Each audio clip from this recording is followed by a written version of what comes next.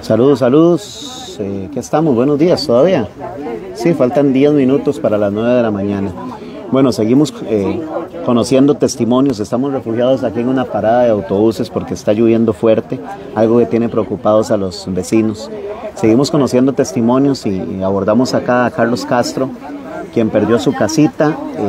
Quiero, Carlos, que nos cuente ese momento de angustia, porque ustedes apenas es que logran salir de la vivienda. Cuéntenme. Sí, correcto. No, fue algo rapidísimo. O sea, nosotros, como vivíamos ahí cerca, siempre pasábamos monitoreando, ahí viendo el río, las crecientes que se venían.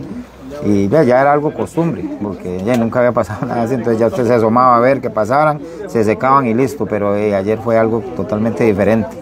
Ya cuando vimos que el agua sobrepasó el nivel del río, del cauce, pues no, a correr, nada más coger a mi familia sin poder sacar ni siquiera un bolso con ropa, nada. ¿Quiénes estaban ahí? Mis dos hijos y mi esposa y yo. ¿Y cómo salieron? Bueno, estaba el carro de Cusco en la cochera, yo me pedí las llaves, me lo tiró. Cusco es el dueño de la chicharronera, la que se fue ahí en la esquina. Lo cogimos y arrancamos y nos vinimos. Y apenas nos dio tiempo. Nosotros que llegamos acá y que se lleva los negocios de ahí. ¿Y cuánto tenía de vivir ahí? Hoy estamos cumpliendo un año de vivir ahí, por cierto. Sí. Un año. ¿Lo perdió todo? Todo se fue. No quedó nada. Ahora fuimos ahí como a echar un ojillo y está todo de barro hasta arriba y se llevó paredes, se llevó todo. ¿Cuánto pueden ser las pérdidas ahí? Ya, digamos en las cosas de los muebles y esas cosas, en lo que había ahí, computadoras y ropa, electrodomésticos, calculo que tal vez unos 3, 4 millones por ahí. ¿Temió por su vida, la vida de su familia? Sí, claro. Cuando ya nosotros comenzamos a ver que, bueno, usted conoce el ranchito ahí donde íbamos a controlar el río, que usted estuvo ahí con nosotros, eso fue lo primero que se llevó. Y después el apartamento que seguía, que era el de Cusco. Cuando ya vimos que eso se fue, ya ahí era correr. O esperar que el río se lo llevara a uno. Y entonces lo más rápido posible sacar a la familia. Gente venía corriendo, una avalancha de gente corriendo hacia acá. Los negocios tuvieron que dejar todo botado, gente que estaba sentada ahí comiendo. La gente salió. Un señor en silla de ruedas que por cierto ahí casi se cae, tuvimos que ayudarle porque eso fue de locos.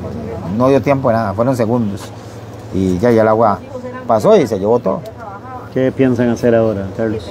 Ya no, ahora hay que empezar de cero, ¿verdad? Hay que buscar un apartamento nuevo, ver a ver cómo hacemos con las cosas, ver de qué manera podemos comprarlas o adquirirlas otra vez, porque ahí son cosas necesarias para la vida, ¿verdad? Lo que es para cocinar, una refrigeradora, para lavar, pues ya no, empezar a ver qué pasa, ver qué sigue ahora, día a día, a ver qué sucede.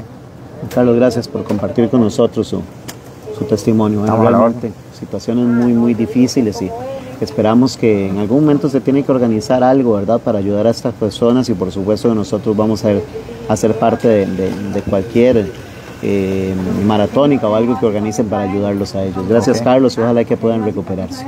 Gracias a usted.